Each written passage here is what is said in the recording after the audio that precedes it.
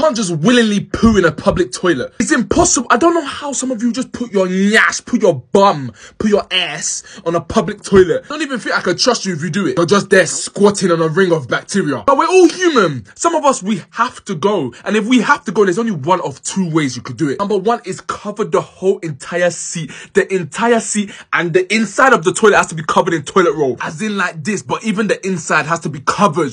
I'm not trying to get splashback. Imagine you're just sitting on the toilet, you're there doing and now you have pellets of bacteriated water just splashing on your bum. Impossible! This is number two. You have to squat. Squat it! Pretend that you're in the gym.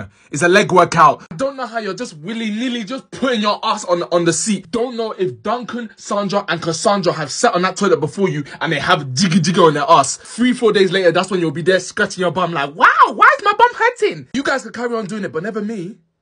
Dirty somebody.